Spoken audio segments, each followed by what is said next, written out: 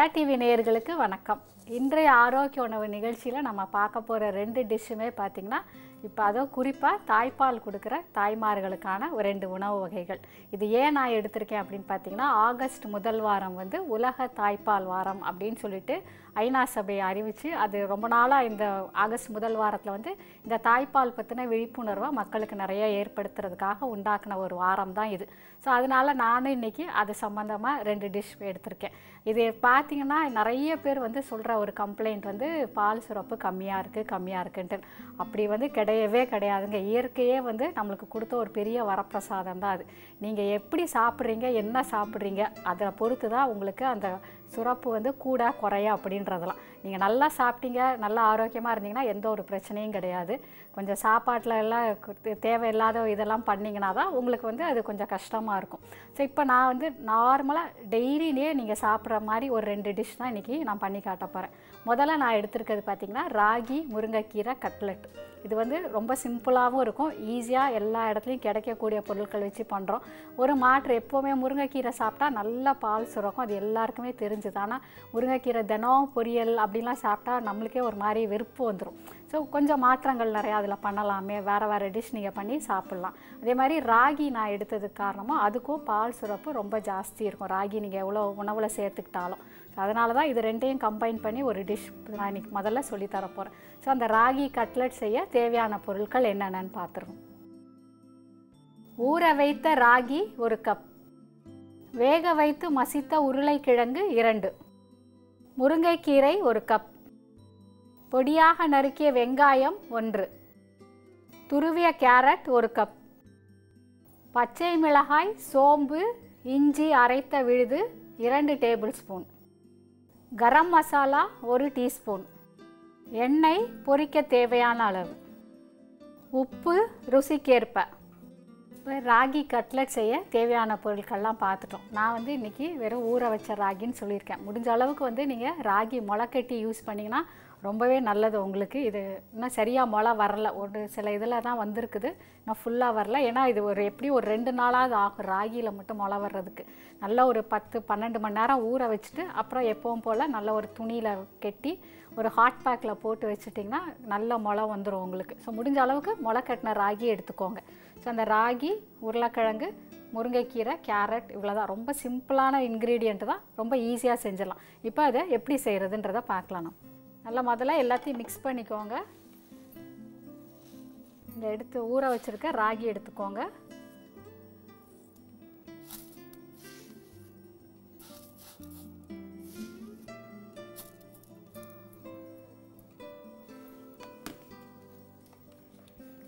அதுக்கப்புறமா வேக வச்சு மசிச்சு வச்சுருக்க உருளைக்கிழங்கு,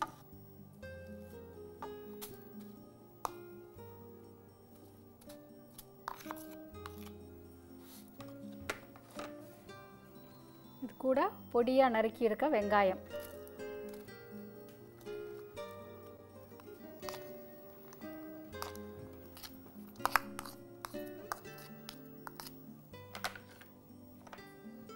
அடுத்தது கேரட் துருவல்,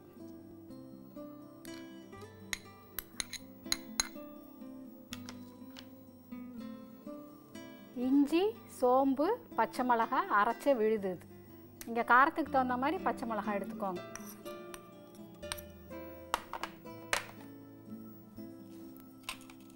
இதில் தேவையான அளவு உப்பு,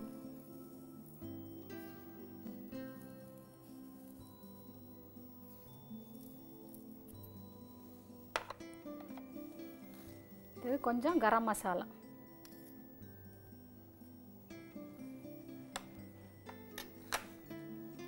இது இந்த முருங்கைக்கீரை,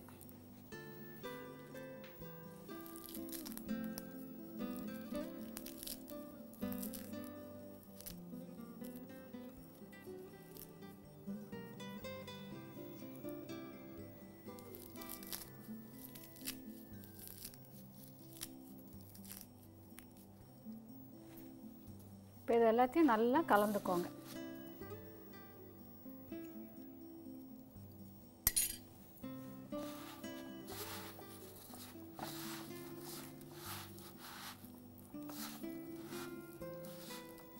வேக வச்ச உருளைக்கிழங்கு, ஊற வச்சு வச்சுருந்த ராகி, முருங்கைக்கீரை, வெங்காயம், கேரட் துருவல், பச்சை மிளகாய், இஞ்சி, சோம்பு அரைச்ச விழுது, கரம் மசாலா.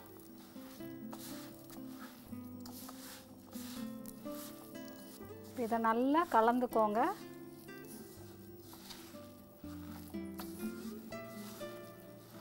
நீங்கள் ஊற வச்ச ராகிக்கு பதிலாக கொஞ்சம் ராகி மாவு சேர்க்குறதா இருந்தாலும் சேர்த்துக்கலாம்.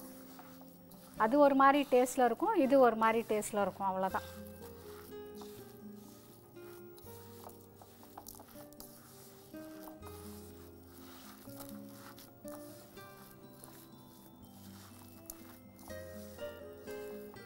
இப்போ பாருங்கள், நம்ம பிசைஞ்ச கலவை இந்த மாதிரி இருக்கும். நல்லா இந்த மாதிரி கெட்டியாக பிசைஞ்சு வச்சுக்கோங்க. வேக வச்சு மசித்த உருளைக்கிழங்கு, ஊற வச்ச ராகி சேர்த்துருக்கோம், முருங்கைக்கீரை, வெங்காயம், கேரட் துருவல், கரம் மசாலா, உப்பு, இஞ்சி, சோம்பு, பச்சை மிளகாய் அரைச்ச விழுது. இந்த மாதிரி நல்லா கெட்டியாக இந்த மாதிரி பிசைஞ்சு வச்சுக்கோங்க. இதை வந்து நான் இன்றைக்கி கட்லெட் மாதிரி உங்களுக்கு போட்டு காட்ட போகிறேன். நீங்கள் வந்து நல்ல ஒரு போண்டா மாதிரியோ இல்லை ஒரு உருண்டை மாதிரியோ எண்ணெயில் பொரிச்சும் எடுக்கலாம், இல்லைனா ஷாலோ ஃப்ரையும் பண்ணலாம். இப்போ நம்ம வந்து ஒரு தோசைக்கல்லில் தான் இன்றைக்கி பண்ண போகிறோம். இப்போ பாருங்கள்,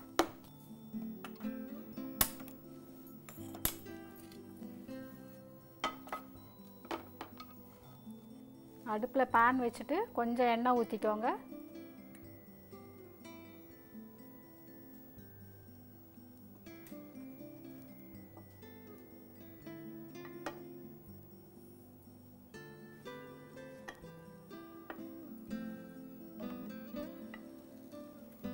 எண்ணெய் கொஞ்சம் சூடாகட்டும். இப்போ வந்து இந்த ராகி சேர்த்துருக்கோம் இல்லைங்களா, எல்லாருக்குமே தெரியும். ராகி வந்து ரொம்ப நாளாக இருக்கக்கூடிய ஒரு சிறுதானியத்தில் ஒன்று. பொதுவாக மற்ற சிறுதானியத்தோடு நம்ம ராகியும் கம்பும் நிறைய யூஸ் பண்ணுவோம். எல்லாருக்குமே தெரிஞ்சதான் ராகியில் நிறைய கால்சியம் இருக்குது.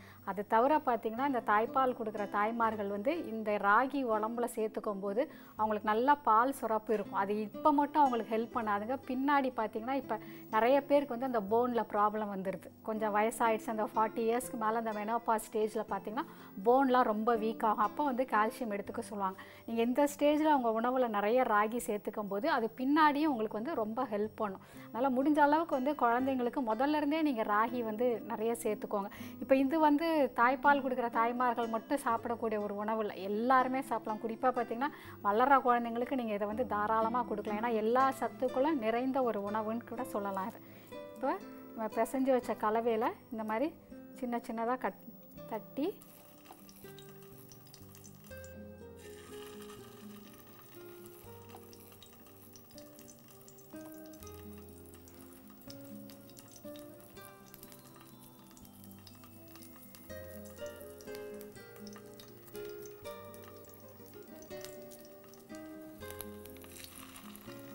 நான் கீரை சாப்பிட மாட்டேன்னு சொல்கிற குழந்தைங்களுக்கு நீங்கள் தாராளமாக இந்த மாதிரி முருங்கைக்கீரை கொடுக்கலாம். முருங்கைக்கீரையில் வந்து இல்லாத சத்துக்களே கிடையாது, எல்லாருக்கும் ரொம்ப தெரிஞ்சது. ஏன்னா முருங்கைக்கீரை அந்த மரத்தோட எல்லா பாகமுமே வந்து பார்த்திங்கன்னா நம்மளுக்கு அவ்வளோ ஒரு ஆரோக்கியமான ஒரு பயன் தரக்கூடிய மரம்னா முருங்கை மரமும் வாழை மரமும் தான் சொல்லுவாங்க. இதோட எல்லா பார்ட்டுமே வந்து நம்ம உணவில் யூஸ் பண்ணக்கூடிய பொருட்கள் தான்.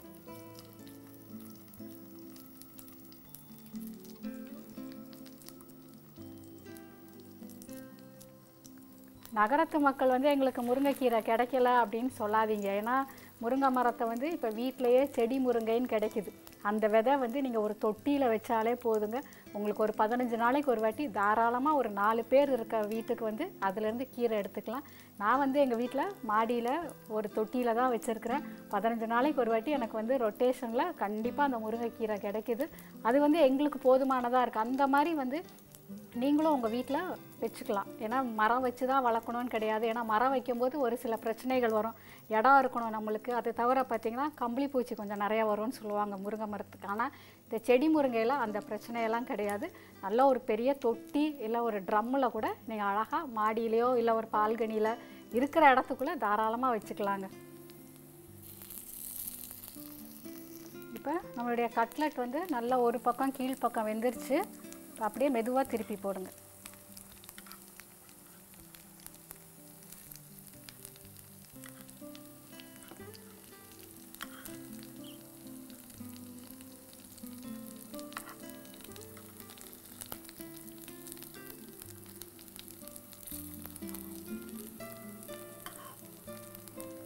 நம்ம எண்ணெயில் பொரிக்கும் போது கொஞ்சம் ஹை ஃப்ளேமில் வச்சு பண்ணலாம்.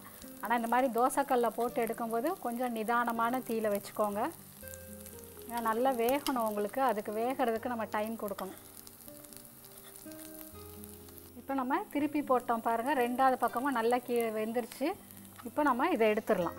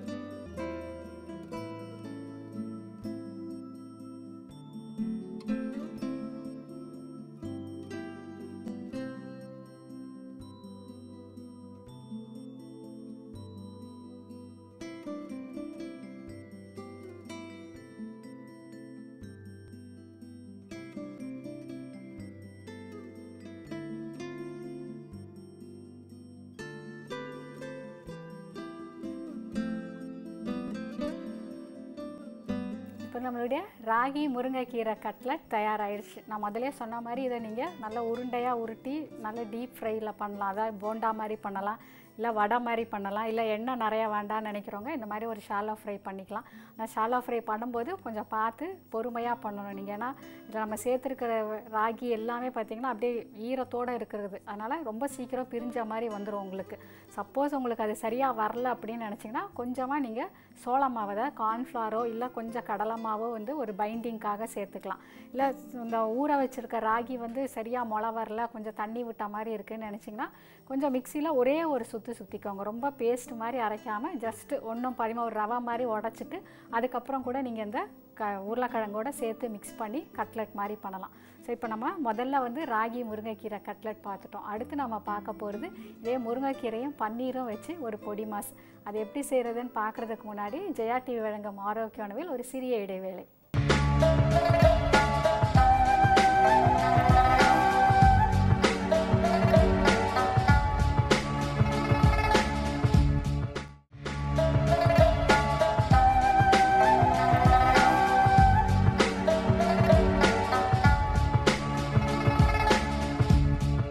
Welcome back to Jaya TV வழங்கும் ஆரோக்கிய உணவு.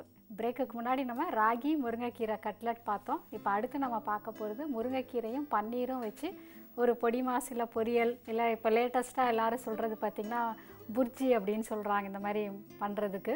ஆனால் பொதுவாக நம்ம ஊரில் அதை சொல்கிறது வந்து பொடி மாசுன்னு சொல்லுவாங்க. நிறையா ஹோட்டல்ஸில் போனீங்கன்னா நீங்கள் கேள்விப்பட்டிருப்பீங்க பன்னீர் புர்ஜி இல்லை ஏக் புர்ஜி அப்படின்னு சொல்லிட்டு மெனு கார்டில் இருக்குது. அது வேறு ஒன்றும் ஸ்பெஷலாக கிடையாதுங்க, இந்த நம்ம பண்ணுற இந்த பொடி மாஸ்க்கு தான் அப்படி ஒரு பேர் வச்சுருக்குறாங்க. ஸோ இப்போ நம்ம பார்க்க போகிறது அடுத்து அதுதான் பன்னீர் முருங்கைக்கீரை பொடி மாஸ். அது செய்ய தேவையான பொருட்கள்லாம் என்னென்னு பார்த்துருவோம்.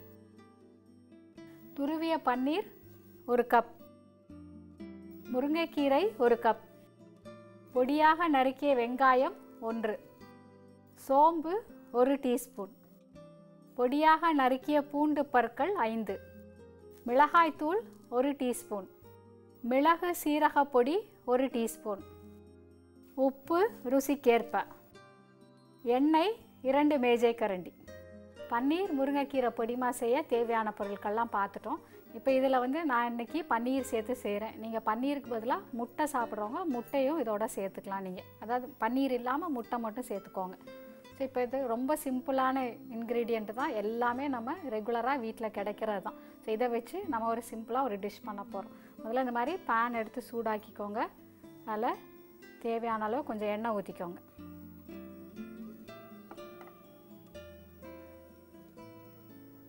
எண்ணெய் சூடான உடனே சோம்பு தாளிச்சுக்கோங்க. இது எதுக்காக சோம்பு சேர்த்துருக்கேன் அப்படின்னு பார்த்தீங்கன்னா, குறிப்பாக வந்து சோம்பு வந்து வயிற்றில் வந்து ஒரு கெட்ட வாயு அதெல்லாம் சேரும்போது அதை தடுக்கக்கூடிய தன்மை, அதாவது அதை வெளியேற்றுற தன்மை வந்து சோம்புக்கு நிறைய உண்டு. இந்த பிரசவித்த தாய்மார்களுக்கெல்லாம் பார்த்திங்கன்னா நிறைய கேஸ் ஃபார்மேஷன் ஆகும்னு சொல்லுவாங்க. ஸோ அதனால் அவங்க உணவில் வந்து கொஞ்சம் சோம்பு நிறைய சேர்த்துக்கும் போது அந்த கேஸ் ஃபார்மேஷன் வந்து குறையும். அப்படியே இருந்தால் கூட உங்களுக்கு வந்து நல்ல ரிலீஃப் கிடைக்கும். அதனால் முடிஞ்ச அளவுக்கு எங்கெல்லாம் அந்த சோம்பு சீரகம் சேர்த்து தாளிக்க முடியுமோ அப்போல்லாம் வந்து நீங்கள் இதை சேர்த்துக்கோங்க.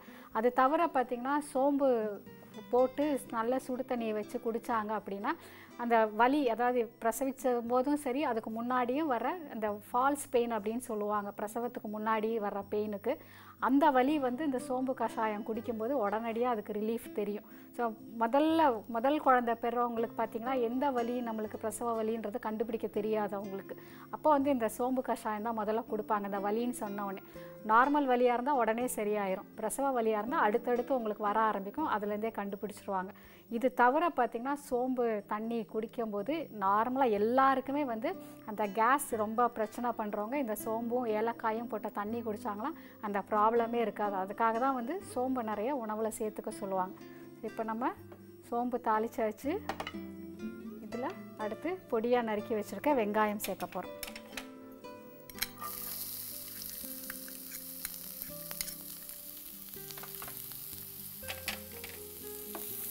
நீங்கள் வந்து வெங்காயம் உங்களுக்கு எவ்வளோ விருப்பமோ அவ்வளோ சேர்த்துக்கலாம். அதாவது நம்ம எவ்வளோ தேவைன்னு நினைக்கிறோமோ, சிலருக்கு பார்த்திங்கன்னா வெங்காயம் நிறையா போட்டால் பிடிக்கும், சிலருக்கு வந்து கொஞ்சமாக பிடிக்கும். அதனால் அதுக்கு தகுந்த மாதிரி சேர்த்துக்கோங்க. முடிஞ்ச அளவு சின்ன வெங்காயம் கிடச்சிது, அது கொஞ்சம் மலிவாக இருந்தது, உங்களுக்கு உரிக்கிறதுக்கு டைம் இருந்ததுன்னா நீங்கள் சின்ன வெங்காயமே தாராளமாக இதில் சேர்த்துக்கலாம். அதை சேர்க்கும்போது இன்னுமே நல்லாயிருக்கும், உங்களுக்கு டேஸ்ட்டு ரொம்ப ஆரோக்கியமானதும் கூட சின்ன வெங்காயம். இப்போ இது வெங்காயம் வதங்கினதுக்கப்புறம் இதில் பூண்டு சேர்த்துக்கோங்க. இதே மாதிரி பூண்டும் வந்து நிறைய சேர்க்குறதுனாலும் சேர்த்துக்கலாம். நீங்கள் நம்ம வந்து இன்றைக்கி செய்கிற டிஷ்ஷே வந்து அந்த பிரசவித்த தாய்மார்கள், குறிப்பாக தாய்ப்பால் ஊட்டுற தாய்மார்களுக்கான உணவு. அவங்க வந்து அவங்க உணவில் பூண்டு நிறைய சேர்த்துக்குவாங்க. பூண்டுக்கு வந்து இயற்கையாகவே அந்த குணம் உண்டு, தாய்ப்பாலை நிறைய உண்டு பண்ணி கொடுக்கும் அவங்களுக்கு.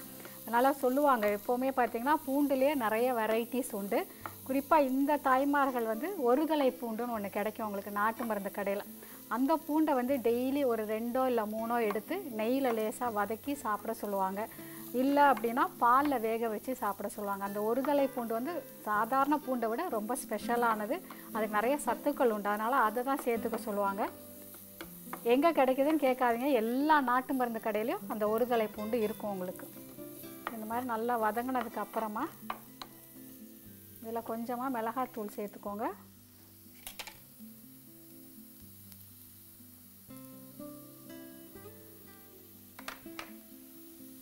அடுத்தது இந்த பன்னீர்.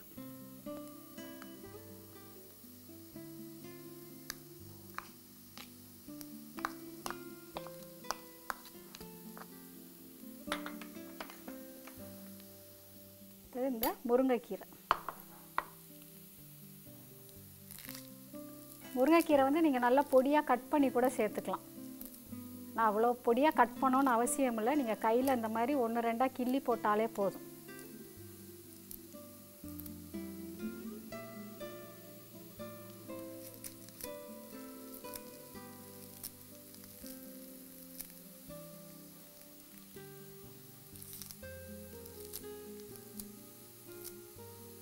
இதில் தேவையான அளவு உப்பு சேர்த்துக்கோங்க.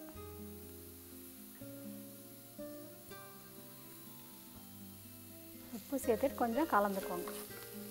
தீயை வந்து குறைச்சே வச்சுக்கோங்க, ரொம்ப கூட்டி வச்சிடாதீங்க. முருங்கைக்கீரை வந்து எப்போவுமே சமைக்கும் போது ரொம்ப நேரம் வேகக்கூடாது, அதில் மட்டும் கொஞ்சம் ஜாக்கிரதையாக இருந்துக்கோங்க. நிறைய பேர் வந்து முருங்கைக்கீரையை ரொம்ப நேரம் வேக வச்சுட்டு அது பார்த்திங்கன்னா அது ரொம்ப நேரம் வேகும்போது அதோட தன்மையே மாறி போயிடும். சிலருக்கு வந்து அது ஒத்துக்காது.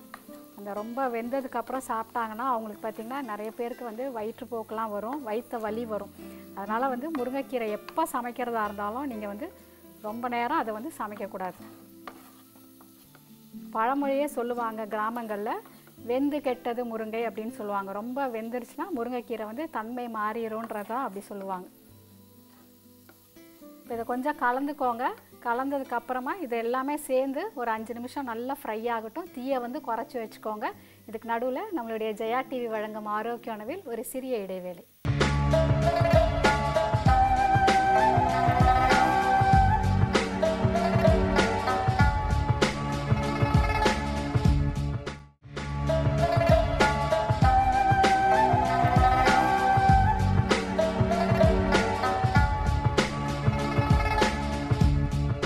Welcome back to Jaya TV வழங்கும் ஆரோக்கிய உணவு. இப்போ பாருங்கள், நம்ம போட்ட பன்னீர் முருங்கைக்கீரை எல்லாமே நல்லா கலந்தாச்சு. நல்லா ஓரளவுக்கு முருங்கைக்கீரையும் வெந்துடும் உங்களுக்கு. இவ்வளோ நேரம் வச்சாலே போதுங்க, ரொம்ப நேரம் வச்சிடாதீங்க. முடிஞ்ச அளவு எப்போ முருங்கைக்கீரை சமைக்கும் போதும் அதோட நிறம் மாறாமல் நீங்கள் பார்த்துக்கோங்க. இப்போ இதில் கொஞ்சம் மிளகு பொடி சேர்க்க போகிறோம்.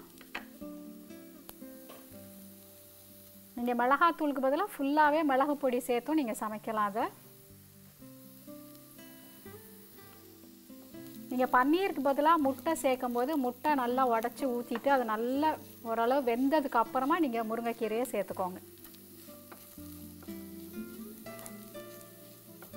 இப்போ அடுப்பு அணைச்சிடலாம்.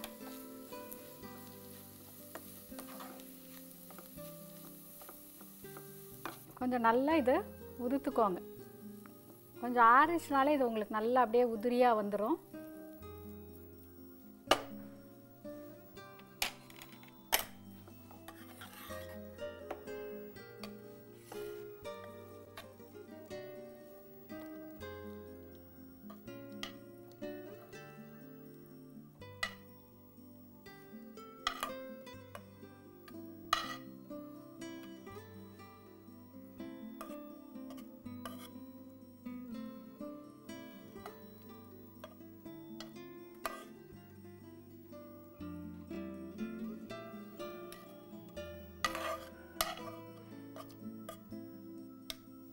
இப்போ நம்மளுடைய பன்னீர் முருங்கைக்கீரை பொடி மாசம் தயாராகிருச்சு. இப்போ இந்த பொடி மாசுலேயே பார்த்தீங்கன்னா இதை வந்து ஒரு மசாலா மாதிரி நீங்கள் பண்ணலாம்.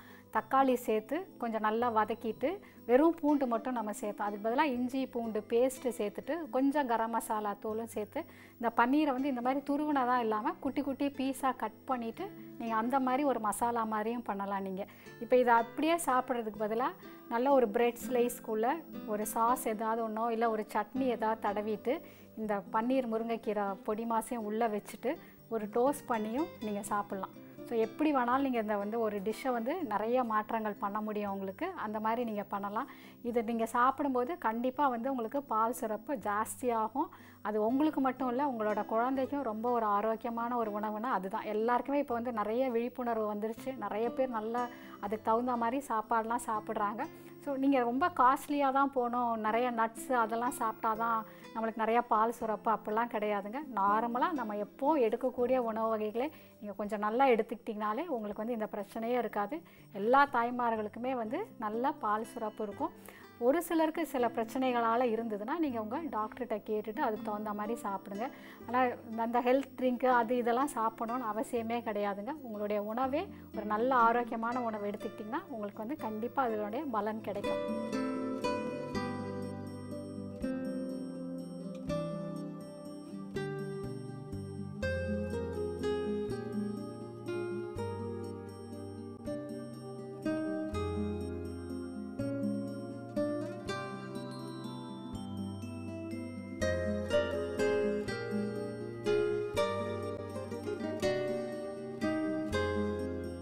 நேயர்களே, இன்றைக்கி நம்ம உலக தாய்ப்பால் வாரத்தை முன்னிட்டு 2 டிஷ், குறிப்பாக பிரசவித்த தாய்மார்கள் அதுவும் தாய்ப்பால் ஊட்டுற தாய்மார்களுக்கு ரொம்ப சிம்பிளாக 2 டிஷ் நான் சொல்லி கொடுத்துருக்கேன்.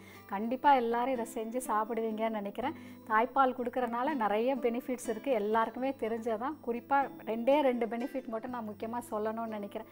ஒன்று வந்து நீங்கள் எவ்வளோக்கு எவ்வளோ தாய்ப்பால் கொடுக்குறீங்களோ அவ்வளோக்கு எவ்வளோ உங்களுடைய வயிறு வந்து சுருங்கி பழைய நிலைமைக்கு வரும். இது வந்து நீங்கள் எக்ஸசைஸ்லாம் பண்ணுறதை தாண்டி இது ஒரு நல்ல பெனிஃபிட். அதுக்கப்புறம் பார்த்திங்கன்னா மார்பக புற்றுநோய் வராமல் தடுக்கக்கூடிய சக்தி வந்து பார்த்திங்கன்னா தாய்ப்பால் ஊட்டுற தாய்மார்களுக்கு நிறையவே உண்டு. ஸோ இதை 2 எல்லாரும் ஃபாலோ பண்ணுங்கள். எல்லோரும் நல்லா சாப்பிடுங்க, ஆரோக்கியமாக இருங்க. இதே மாதிரி ஒரு நல்ல ரெசிபியோட மீண்டும் உங்களை அடுத்த வாரம் ஜெயா டிவி வழங்கும் ஆரோக்கிய உணவில் சந்திக்கும் வரை வணக்கம் கூறி விடைபெறுவது கிருஷ்ணகுமாரி ஜெயக்குமார்.